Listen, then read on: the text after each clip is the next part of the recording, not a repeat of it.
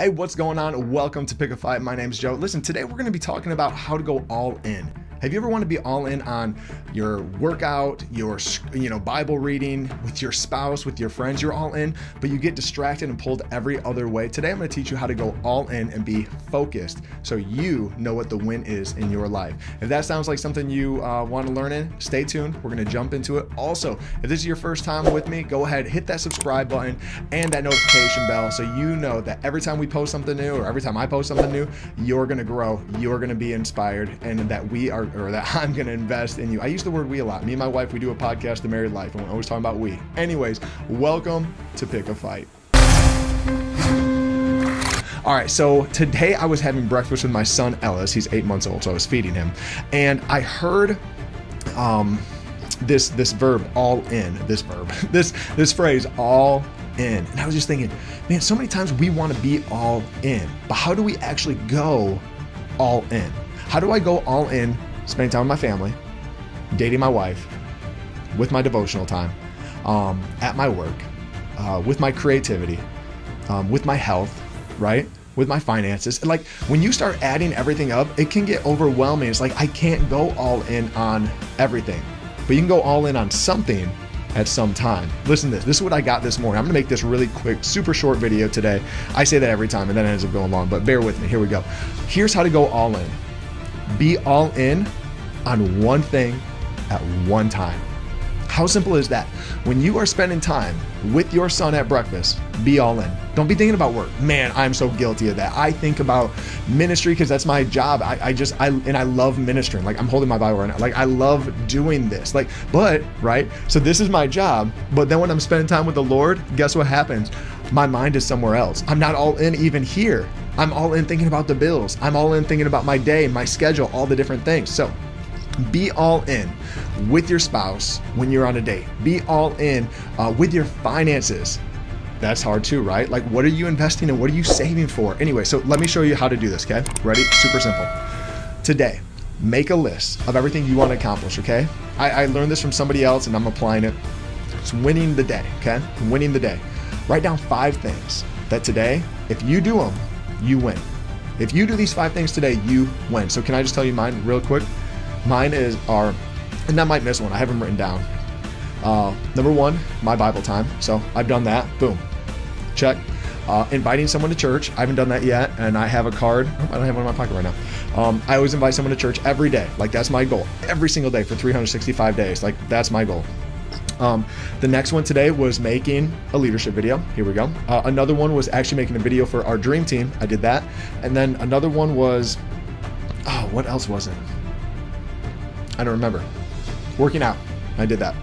So I did 3 out of my 5. I have 2 left, okay? No, I have 1 left after this. I need to invite someone to church. That's and I win the day. So when I'm in what I do, because I have that list, I know that, okay, when I'm all in with God, man, I want to be focused because if I do this, I'm going to win the day. So God, I already have my list of other things I need to do. You're number 1 right now. So what are you going to speak to me? And look at this. This is what I read today. Jesus ministered from place to place, preaching the hope of the kingdom realm. He went place to place. And when he was in a place, he was in that place. I was like, oh, that fits perfectly with this. When you're in a place, be in that place. When you're in a place, be present. Because your presence is so much greater than the present you might be trying to get to somebody. So many times we want to get somebody a gift, we want to get someone this or that, but man, I'm telling you what, when it comes to just you focusing on God, you focusing on your work, that's the greatest gift your boss wants, is you focusing on your work, right? You focusing on your spouse, you focusing on your kids, you being in the gym and saying, hey, this is a win if I go to the gym today. So when I'm here, I'm here. I'm going to be all in. And here's the thing, when you're going to go to the gym, write out a list of what you're going to work out. Today, I did legs. So I knew I was going to squat.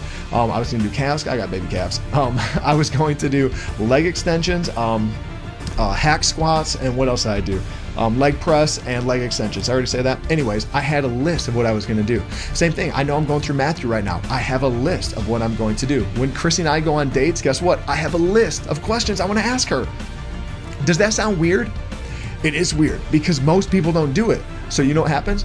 They go to dinner with their spouse and they're on their phone. Can we just be real? That's what most people do. Chrissy and I, we do it. I mean, I'm not trying to be judgmental. I just listened to a podcast today talking about not being judgmental. Here I'm about to judge people.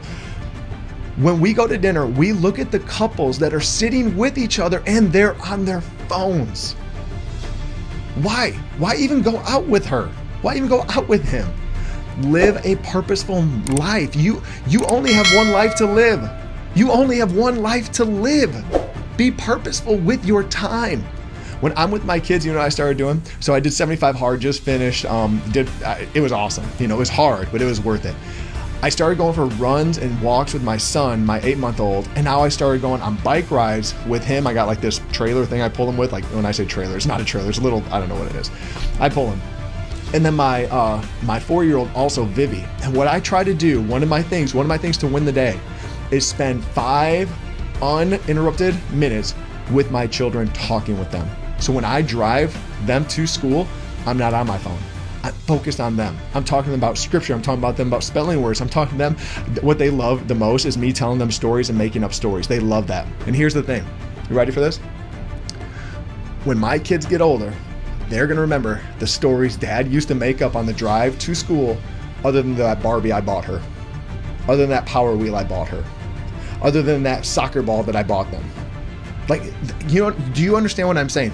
I'm being in the moment. I'm making a decision. It's on you, dude. It's on you. You get to make the decision if you're going to be present. You get to make the decision if I'm going to be all in on this conversation. I get to make the decision if I'm going to be all in on the Bible. Listen, some of you are like, well, I get distracted when I'm reading the Bible. Have a notebook, and as stuff comes up, just write it down so you can stay focused on this. When you go out on a date, don't bring your phone. Bring a list of questions you want to ask your spouse. Why? Because the average person does not do that, and guess what? The average person is going to get divorced.